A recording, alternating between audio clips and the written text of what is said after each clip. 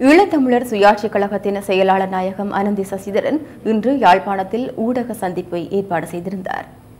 ஐநா சபை 40வது கூட்டத்தொடர் எதிர்வரும் நாட்களில் ஆரம்பமாக இருக்கின்ற நிலையில் அந்த இடத்தில் போய் எங்களுடைய பிரச்சனைகள் ஆவணப்படுத்தல்கள் தொடர்பான கடமைகளை ஆற்ற வேண்டும். இந்த முறையும் இலங்கை அரசாங்கம் இந்த ஐநா விடயத்தில் இருந்து தப்பிக்கொள்வதற்கான பல கருமங்களை முன்னெடுத்து வருவதை நாங்கள் அவதானிக்கிறோம்.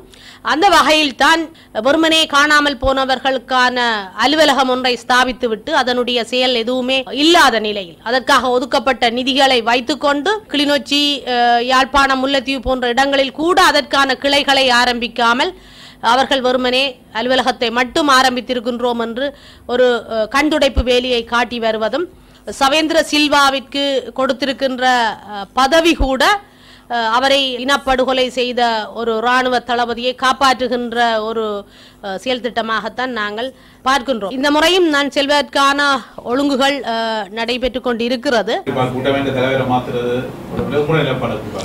கூட்டமைப்பினுடைய போக்கு இன்றைக்கு நீங்க பார்த்தால் இலங்கை தேசிய கட்சிகளுடன், அதுவும் குறிப்பாக யூஎன்பி கட்சியினுடன் மிகவும் நெருக்கமான உறவை பேணுகின்ற நிலையில் அது தமிழ் தேசிய கூட்டமைப்பு என்ற பெயரை கூட பாவிக்க முடியாத ஒரு அமைப்பாகத்தான் இப்பொழுது மக்கள் மத்தியில் இயங்கி வருகின்றது. அவர்கள் தங்களுடைய தலைமைத்துவத்தை மாற்றுவது என்பதும் அல்லது அந்த கட்சிக்குள் தங்களுடைய இந்த வீழ்ச்சிக்கு காரணமானவர்களை இனங்கண்டு மறுசீரமைப்பு செய்வது என்பதும் அவர்களுடைய கட்சியினுடைய நிலைப்பாடாக இருக்கும். தலைமைத்துவத்திலே மாற்றம் ஏற்படுற பொழுது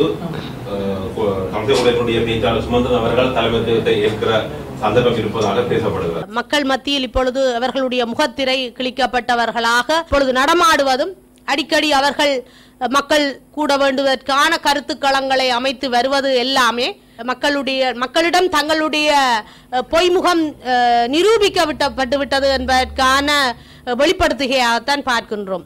கொழும்பு தலைமைத்துவம் என்பதும் யாழ்ப்பாண தலைமைத்துவம் என்பதும் இதற்குள்ளே ஒரு முரண்பாடான நிலை அந்த கட்சிக்குள் இருக்கின்றபடியினால் அவர்களே இது தொடர்பான முடிவுகளை எடுப்பது பொருத்தமாக இருக்கு.